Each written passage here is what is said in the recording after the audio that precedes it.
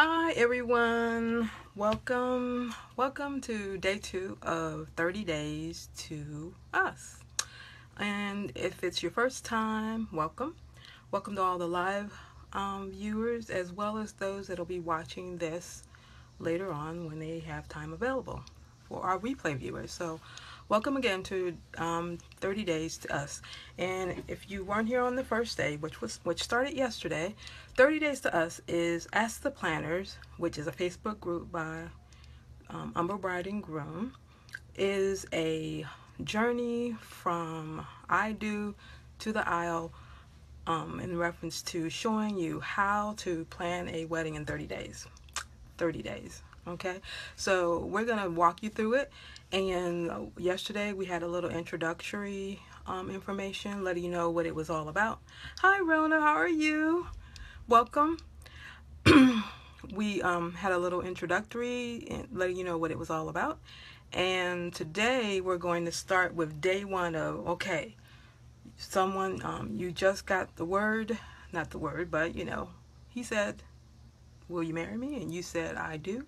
So it's time to get married in 30 days, okay? Why 30 days?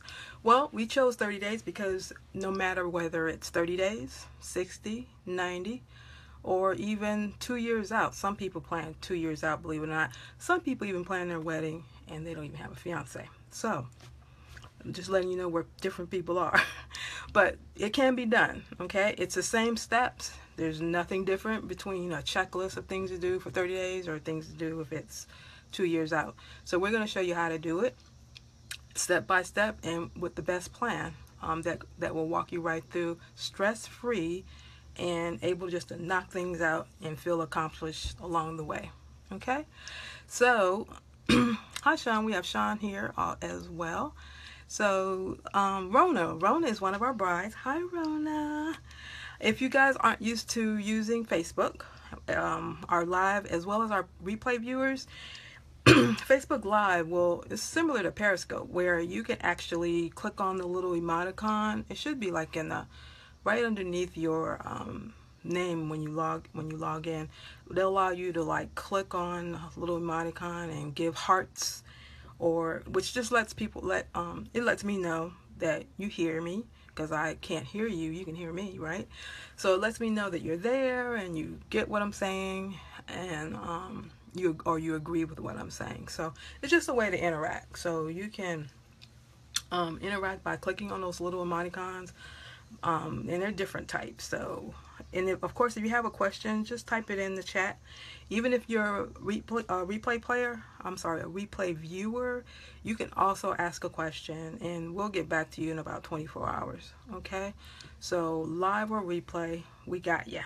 All right? So today, you just said I do, and it's time to plan. You and your fiance decided, okay, we're going to knock this out in 30 days for whatever reason. And as I stated yesterday, we have our fictitious bride and groom, Alyiah Perry and Michael Peterson. Okay, so they are our bride and groom that are getting married in 30 days, and that will be on October 5th. That's the day they're going to walk down the aisle. Hi Jazz, how are you? That's the day they're walking down the aisle. So we're going to get them down the aisle starting with today. So what do you have to do? What are the first few things, immediate things that you need to do once you say, I do, I'm ready, I want you? Okay? First thing you need to do is discuss the budget. Okay? You need to decide how much that's going to be. Why? You just can't run out and, go start buying things. And say you go and look at a dress and the dress is, say, what, $3,000 and you like it? But what if that's not what you can afford? When you start adding up food and all the different vendors, like your photographer, you have to have a photographer, you have to have memories, right? Don't have to have a videographer, but your photographer, your caterer, your venue, linens if you need linens. I mean, it goes on and on. So you just don't want to not have a plan. You need to know how much between you and your fiance you're going to spend on your wedding. So that could be $15,000. I've seen people spend $5,000, as high as $70,000, $100,000. So it just depends on your what your needs are and what you dream or envision for your wedding and what your pocketbook says. Okay, so you don't want to go look at a dress and it's like once you try it on and you're in love with it, and you're like, I want to walk out the store with it, but the woman tells you it's like $5,000 and you're like, oh my God. You don't want to go in the bank, all you have is that dress, and then you walk and you have nothing else. You can't afford anything else because you bought this dress. So that's the reason for the budget. Now what we're going to do is, first thing you want to do, when you're planning your event, you want to use some kind of tool so that everything's in one place. Okay, again, my name's Denise. I'm a Bride and Groom is the company that I own, and we are an event and design or wedding decorator company, as well as calligraphy. We do all those things.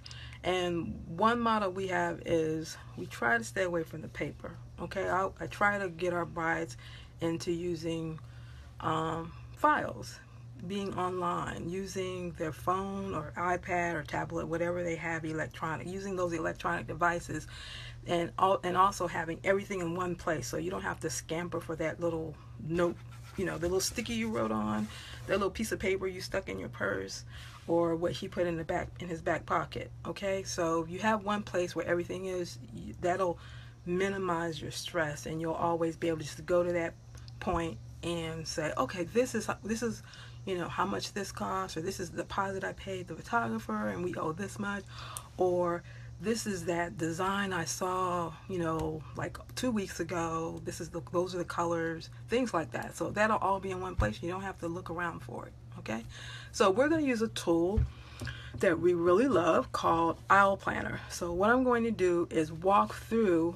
You're not going to see my gorgeous face. Okay, so we're going to walk through how to use Aisle Planner so that we can enter our budget, manage it there, and then I'm going to talk about the other two things. Okay, so I'm going to switch the screen here. Okay, and again, if you have any questions, let me know. I'm still here. Okay, so Aisle Planner. Aisle Planner is an online event management tool. It's you can get to it from aisleplanner.com.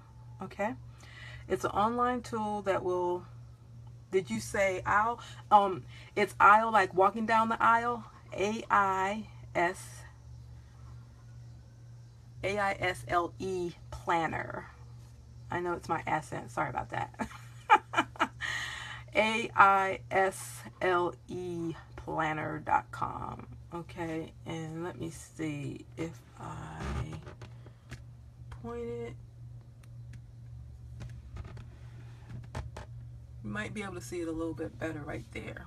Okay, so aisleplanner.com. So that's where we are, and it's an online tool. You can actually get this through your planner, or you can actually work with them directly and plan your wedding with it. So you don't have to work with a planner to use it. It works either way.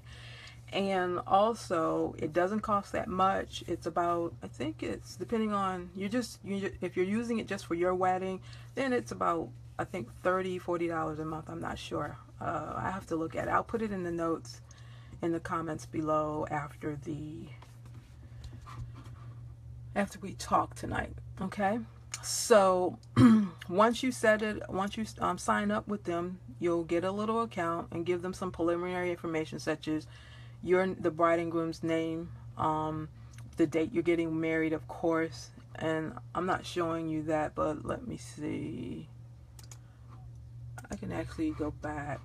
Let me go here and show you. Okay, so once you get signed up, you'll just enter your name, the groom's name, okay, the wedding date, and where you're getting married, and just if you're not sure about the guest count, just enter just a guesstimate. You can always increase it, and then that's it. You're done. So once you enter that general information, of course you put your pretty little face here, yours and his, and you click on the done button. All right, so once that occurs, you go in there. We're going to go into Alyiah and Michael's wedding account. You open up and you have access to enter your checklist, calendar. All these things are in the tabs here. Checklist, calendar timeline, all the way down to your guest list, the seating, and once everything's over, your RSVP for the invitations that are sent out, and your thank yous based on the RSVPs. So everything can be done here. The design studio is where you'd actually go in and post different ideas that you've seen across the net. It's just like Pinterest. Okay, so if you don't already have a Pinterest account, you could actually keep your ideas here, but you could have both. But we want to focus on budget. Okay, so this gives you a summary level bit of information based on all those things I just mentioned. So you're going to click on budget, because remember, that's the first thing you need to do. Decide how much money can I afford, or would I like to spend.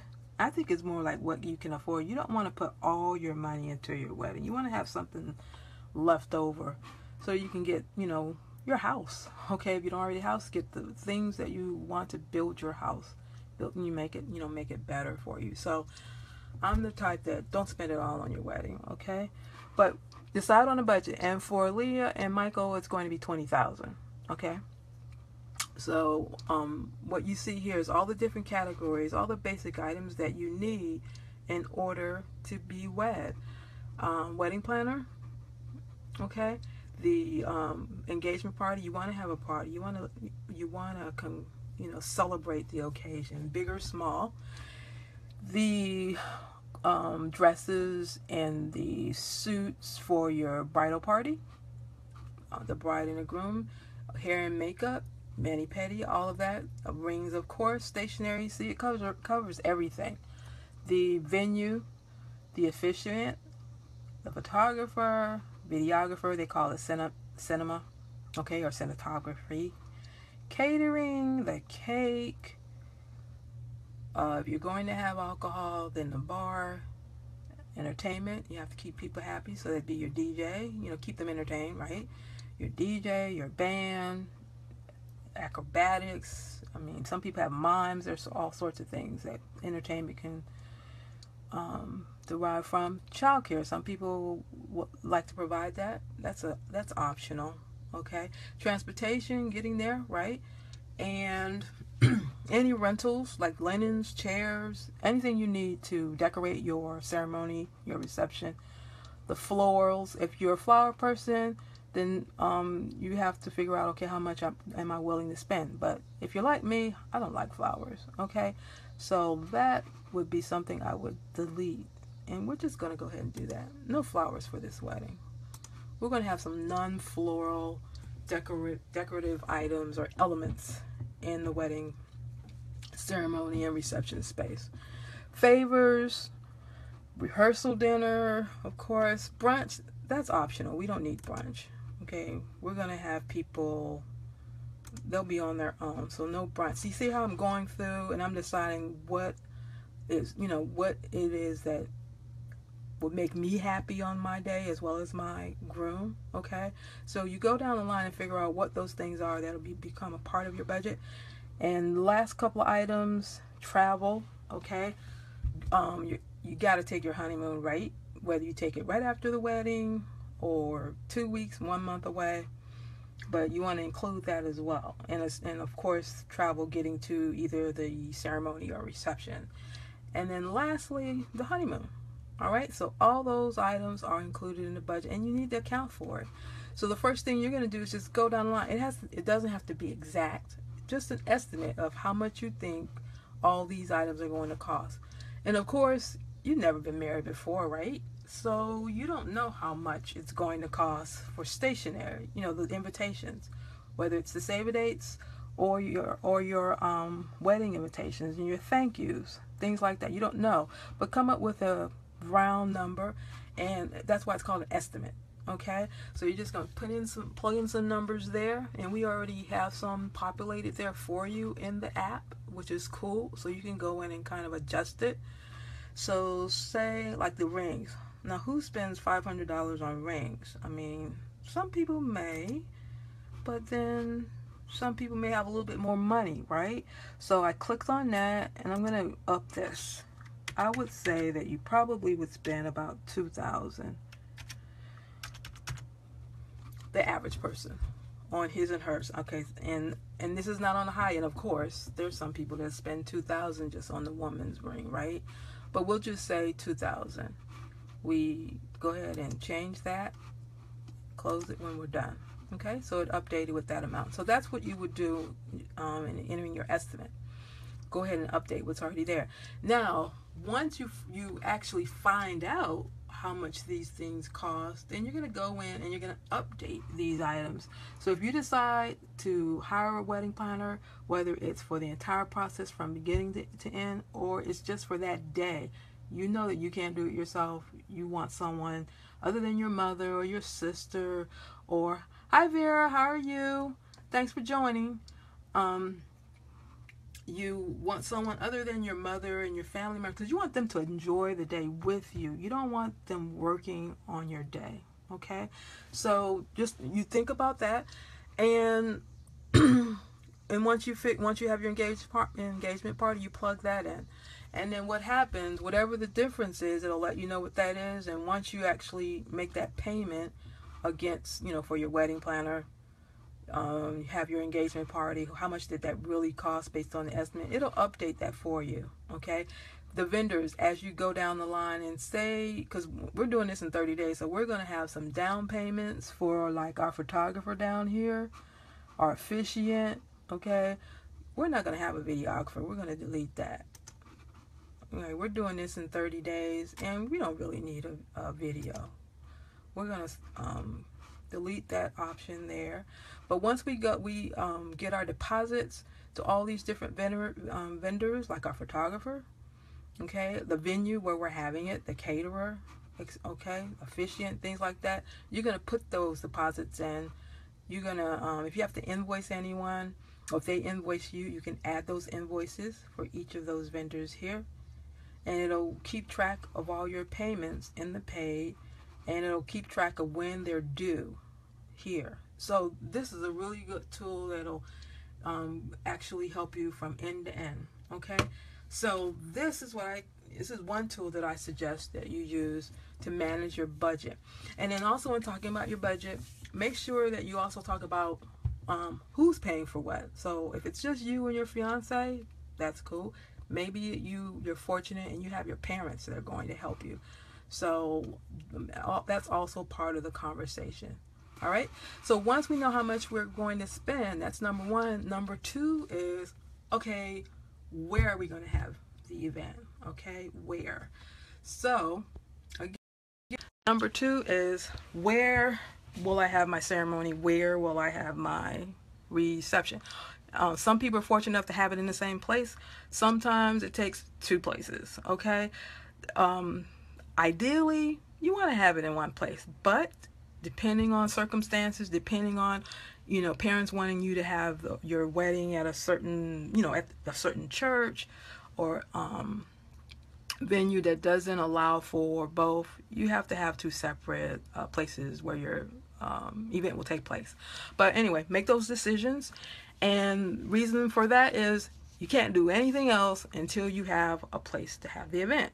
You can't get save dates. You can't tell anybody when, because you need to book that venue, see what dates they have available, and then from that point, once you book it, you have a date, then everything else falls into place. You can go ahead and order your save dates, have your engagement party, and tell people, oh, we're getting married on this day. Save dates go out, then all the other things come into place, because then you can add on your other vendors and tell them what date you need them. So that getting the venue is key in starting the whole process, and you want to do that as soon as possible. Now, what Alyiah and Michael have decided, they are local. They live here in the DMV area, and they want something different. They don't want a church wedding, the typical church wedding, even though they're godly folks. They don't want the traditional wedding and reception. They want something, that's different, unique. So they have decided, I'm going to switch over because this is number two. They've decided on a venue. They went out and actually have their date available, which is 10/5, and they're going to have their wedding and their ceremony and their reception at the Moshulu. This is a really cool place, guys. Okay, the Moshulu, and I hope I'm saying this right because it's a really different type of name. But the Moshulu is this huge ship or boat in Philly, okay, in the Philly harbor, okay, and it looks just like this. It is absolutely gorgeous, okay. We plan on making a site visit there, so, and what we'll do is just show you guys what it really looks like. I mean, you can see how huge it is. Look at all these windows. This is the lower deck. I think they have like 3 or 4 decks, and you would get married here on the top deck.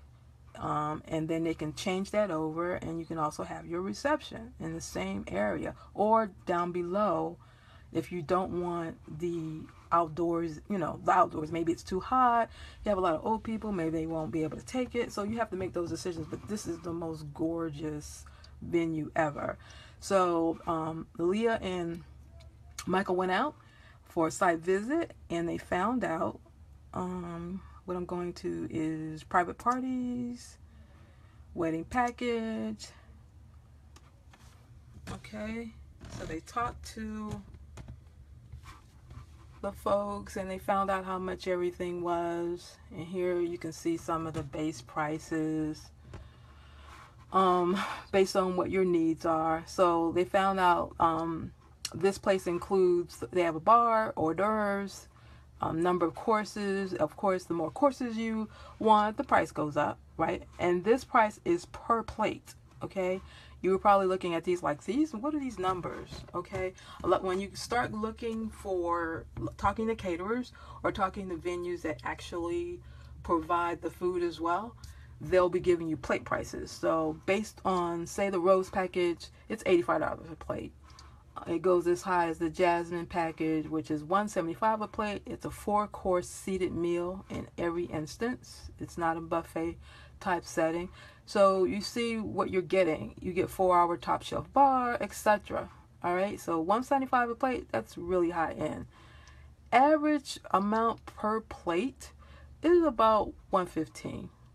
Okay, $115. It's a 2-course seated meal. You get your 6 butlered hors d'oeuvres during the cocktail hour. 4-hour, you get the bar, 4-hour premium bar at that, versus $85 a plate, you get beer and wine, which is still cool, okay? Everyone doesn't need to come to your wedding and get toasted, okay?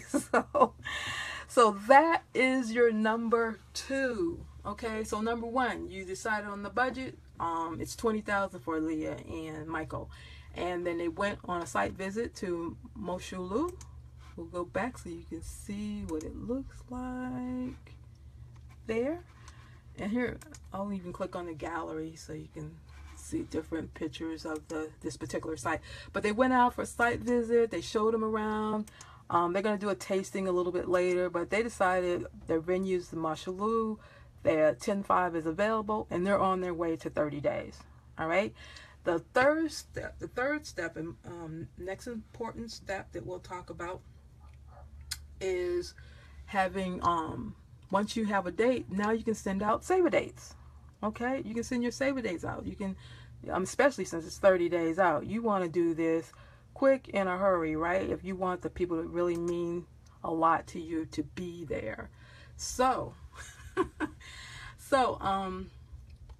the third step is save a date. So what we are doing here now, Alyiah and Michael decided, they can't make up their mind. They're 2 really cool places. Paperless Post, and it's just that, remember what our motto here at Umber is: no paper. We want you guys to be online, right? We want you to put everything in one place, because if it's online, you can get it from your phone, your tablet, and your computer when you're at home, right? So paperless post is really cool. You go on right here, click on online invitations. They have every style, every theme or style that you can imagine, whether it's boho, romantic, it's some sort of theme. Like, I know Rona is into, not goth, but what is it, Rona? I can't remember your theme, but there's running into a certain theme. I can't remember. I should be like shot in the head. I should know, right? But you can go in here and find all sorts of different types of online invitations for weddings. Let me go right to the weddings. Where is the wedding? Let's see. There, under celebration, you have wedding invitations. And here are some of the different styles here. And you can order them based on your color, because once you have your venue, then you can start thinking about, okay, style, theme, modern, medieval. Okay, see, I couldn't remember. Modern, medieval. Okay, yeah. So they have an invitation for that here too, right? I mean, they cover across all different types of themes and styles that you might be thinking of. So for the modern bride, the boho bride, the boho chic, the person who likes things like Star Wars and Disney World, there's let me show you. Say you decided you wanted your colors to be this pretty blue, okay? Maybe blue and this peachy color. So you can select the colors, decide on what type of invitations you're looking for. Now, we were looking for save a dates, and I don't see save a date here, but I'm sure they have that, because they have that as well as wedding invitations. So you decide based on whether you want a photo type save a date, horizontal, square, etc. And go through their different designs, and you can kind of customize these. So even though I have this color, the designs you see can be any color. Say you like this pretty floral, you select it. It's already indicated you're going to order these online. You pick colors. Say I don't like the blue, I want it, that's a little bit too dark for me, I want it lighter. Then you click on customize and actually go through. It's trying to get me to sign in. I don't want to sign in. So you actually go through and you would enter your personal information, like your name and his name, where it's going to be, because now you know it's going to be at the Moshulu, okay, in Philly, the Philly Harbor. So you go in and enter all that information, and they typically have your stuff out within like 2 weeks. And there's a rush. You can get things that's and pay the rush order to have it to you in about a week. Okay, so and I think you can actually get most things in about a week, and I think the week is a rush.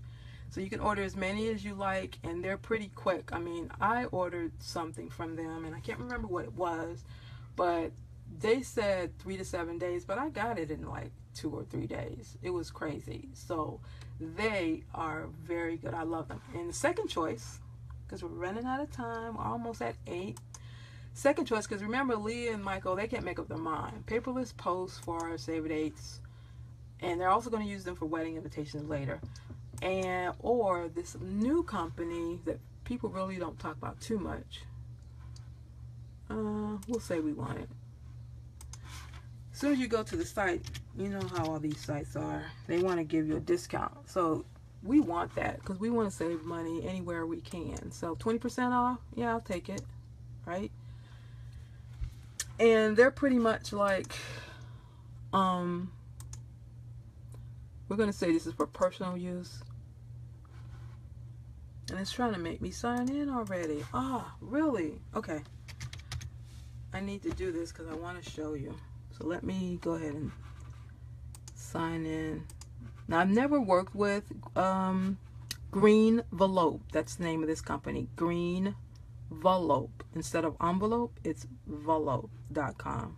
I'll put these all these URLs in the comments afterwards. So let me put my password in. Password. Let me make this there. And then start designing. And you can sign up with your Google or Facebook. I don't like using Facebook because they know enough. So I don't want to give them any more information. But you'll see that they're pretty similar, because all of these online invitation companies are pretty much the same. They might have, their styles might be a little different depending on what your style is. Otherwise, but the way that it works is pretty much the same. So here, we're looking for save dates, wedding save dates. So we're going to click on that. To the left of that were the wedding invitations. And that's how we start. Click on that and look at all those gorgeous designs. So it covers all sorts of different styles and themes that you can think of, like this rustic. I like this rustic theme here. Romantic. Okay, this watercolor. Okay, so a lot of different nice styles depending on what your theme is for your particular event. All right, so that's all we have for tonight.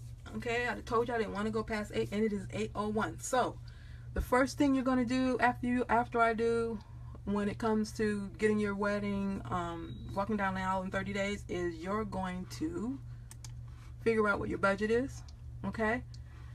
Come up with an estimate of that and go from there. And once you figure out your budget, then you're going to decide on a venue for your ceremony and your reception, okay? And they decided on Mosholu, Philadelphia Harbor.